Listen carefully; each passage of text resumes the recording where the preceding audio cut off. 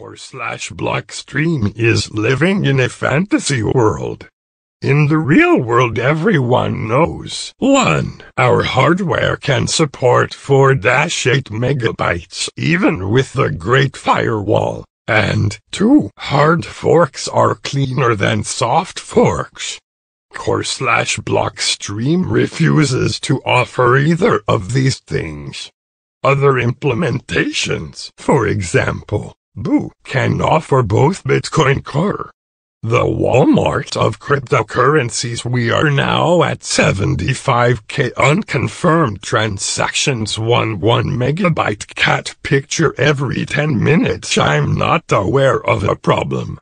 Gregory Maxwell, Blockstream CTO Jameson Lopp. Due to full blocks, it would only take one moderately sized company to start regularly sending BTC to users to create a large transaction backlog. There is no transaction spike. Unconfirmed transactions have spiked and confirmations are slower because blocks are full.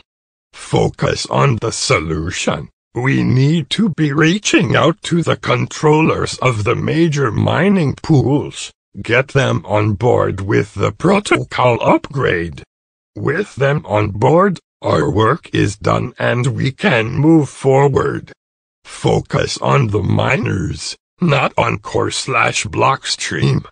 Median confirmation rising. Now at 19 minutes, fees are now well over 5% of the mining reward. JP Morgan released its implementation of a permissioned version of Ethereum. Dear Indians, you are spamming the network.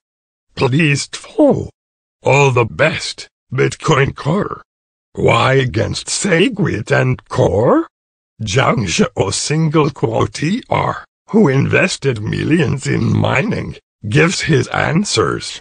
X post from /r/Bitcoin 0 confirmations after 5 hours. Bitcoin Y against Segwit and Core? Zhang Zhao, who invested millions in mining, gives his answers. Return of the Q. Greater than 60k unconfirmed TX for 2 days now. The biggest elephant in my room. Segwit won't happen, says influential Chinese Bitcoin investor.